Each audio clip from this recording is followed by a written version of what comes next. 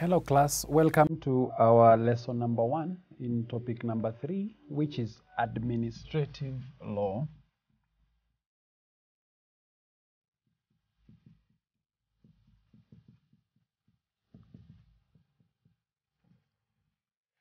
In this topic, I want to look at the following matters.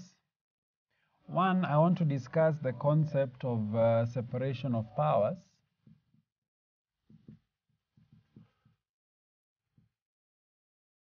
I also want to look at the concept of rule of law. Then I will look at natural justice. Then fourth and last, I will also look at the independence of the judiciary. The independence of the judiciary. Independence of the judiciary. So these are the 4 matters that I want us to discuss in this topic.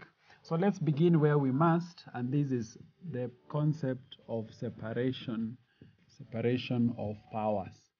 The concept of separation of powers. Now, this concept was explained and advanced by a French scholar known as Baron de Montesquieu. Now, Baron de Montesquieu's experience was that the functioning of government is best if the functions are spread, if the powers are exercised by different persons or by different institutions.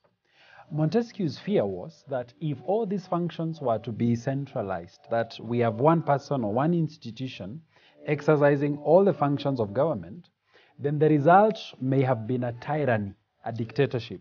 So to avoid the possibilities of a dictatorship or a tyranny in government, Montesquieu suggests a system of government that encompasses what we have as this concept of separation of powers. So Montesquieu makes a number of proposals that, number 1, that a government be divided into three distinct organs. And he goes on to propose that we have one of these organs as the executive organ, the second being the legislative organ, the legislature, and the third, the judiciary. That these 3 be the distinct organs of government: the executive, the legislature, and the judiciary. Further proposals are that these organs perform separate functions, that the organs should perform separate functions. The organs should perform separate functions. And there are suggestions on what functions these organs are to perform. That the executive arm should be in charge of administration. That the legislative arm, the legislature, should be in charge of lawmaking or legislating,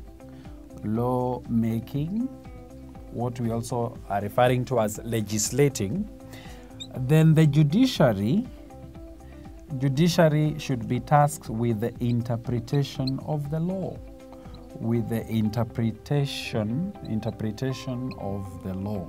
Should be tasked with the interpretation of the law. So the proposal is, with hindsight, with an imagination, that it would have been bad if a single institution was in charge of making law, administering the law, and interpreting the law. That the same maker of the law interprets the law and administers the law, then there is the possibility that we may have dictatorship. There is the possibility that the rule may be tyrannical. So to ensure accountability in functions, then the proposal is that let's have distinct functions performing distinct roles in government, so that we have the executive and the legislature and the judiciary, and each of them has been assigned a different role in this case. Now, the idea is that we should not have duplicity of persons in one or more of these organs, that you play still as a member of the executive and you're present in the legislature and you're still in the judiciary. In the ideal proposal by Montesquieu, that persons in the executive should have their influence just limited in the executive and are not players in the legislature or the judiciary. The idea is that this system should create what we refer to as a system of checks and balances, that with the distinction of organs and the distinction of roles, then one organ in the playing of their role, they are able to check the functioning of the other organ. We talk about the checks and balances between these organs. For instance, how is the executive able to check the legislature and the judiciary? Depending on the country you are, because different countries have adopted Montesquieu's proposals to a differing extent. If you begin with our country, Kenya, we have to a greater extent adopted this proposal that in Kenya we have an executive headed by the president, we have a legislature headed by the Speaker of the National Assembly, we also have a Senate with a Speaker, and we have a judiciary headed by a Chief Justice.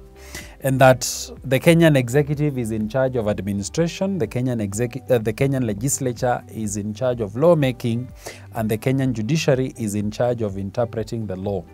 Now, how do we ensure a system of checks and balances in the Kenyan example? How does the executive check the legislature? That we have the Kenyan executive comprised of the president, that if the legislature were to make laws that the executive, or the laws that would make the functioning of the executive impossible, then we may have the intervening of the judiciary. That should legislature make laws that are considered unconstitutional, unfair in any sense, then any interested person may go to courts and challenge that law as being unconstitutional. We also have the executive arm of government participating in the appointment of officers who serve in the judiciary. For instance, the Chief Justice undergoes a lot of vetting from the legislature. Then the appointment is done by the executive through the president. We have the legislature debating the budget that is proposed by the executive. So we find ourselves having a system where each of these organs can check the functioning of the other, just to avoid a situation where we have excesses, we have abuse of power by any of these organs. Now, the system that is the separation of powers can also be praised for the fact that it realizes a lot of efficiency in the functioning of government, in this sense that the persons who are involved in administration, that is the executive, the only thing they do is administering. So as a result of that specialization, then we result with a lot of efficiency in the functioning of these particular organs, as opposed to a scenario where individuals in government who are all involved in administering, lawmaking, and interpreting the law. With this separation of powers, we have specialization, which results into what we are referring to as efficiency in functioning of government. Of course, it will also be fair to acknowledge that with the separation of powers, we may also find ourselves with some bad elements of the separation, where maybe one of these organs feels to be superior than the other, where we may result into a deadlock in the functioning of government. For instance, where one organ frustrates the functioning of the other organ. You can imagine where the legislature does not pass the budget proposals by the executive. It may be impossible for the executive to function. You can imagine where the executive does not release funds to the judiciary. It may be impossible for the functioning of the judiciary. You can imagine where a judiciary declares all actions by the executive or the legislature to be unconstitutional. So we may also find ourselves with those negative elements of the separation, but all in all, we are saying it is a good thing that when functions of government are separated, then we have efficiency resulting out of the specialization on specific functions by government, that most importantly, we create a system of checks and balances where the functioning of one organ can be oversighted by the other organs to ensure no excesses or abuses of powers are visited on the people. So that is the concept of separation of powers. Let us now discuss the second of this concept, that is rule of law.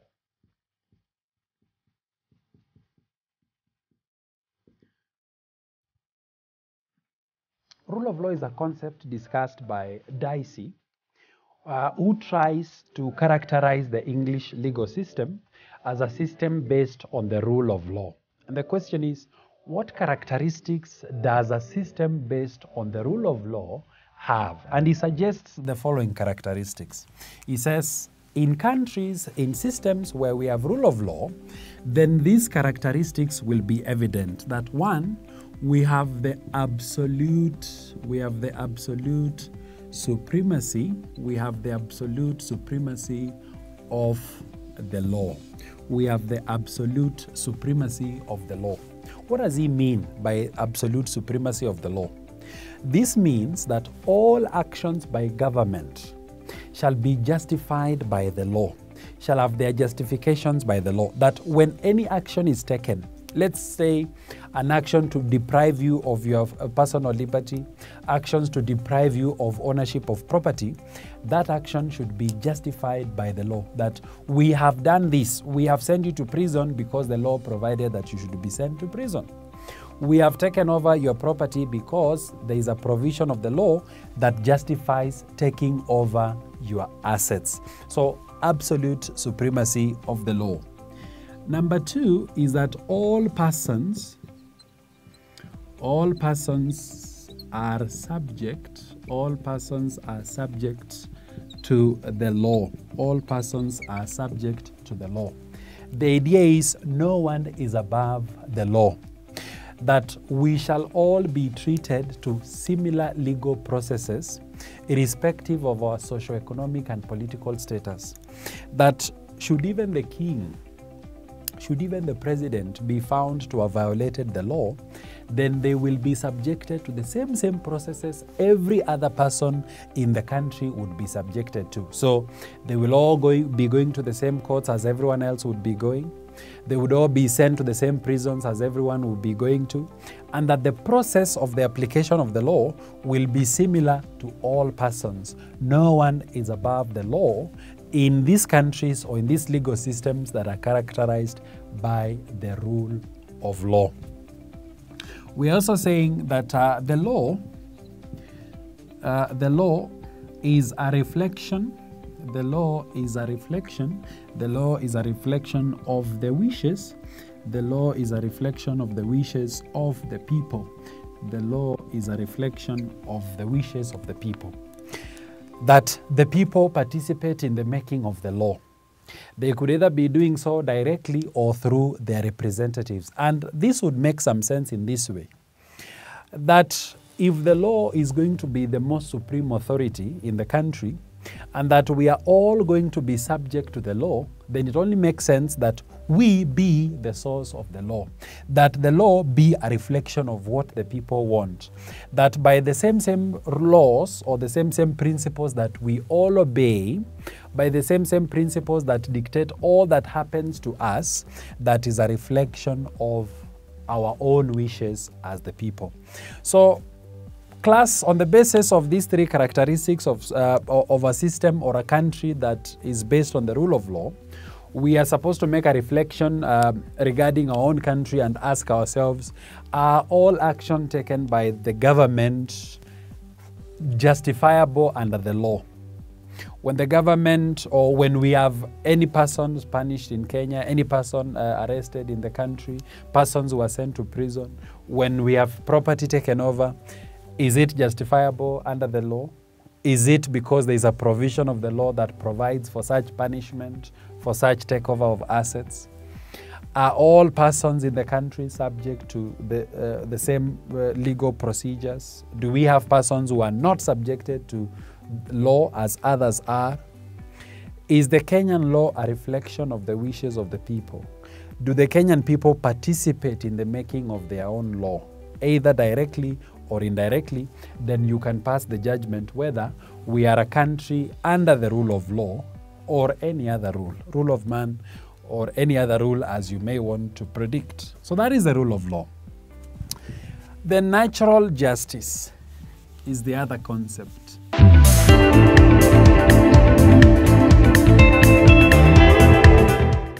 Thank you for watching this video. Don't forget to get yourself a copy of our professionally prepared study text and revision partners.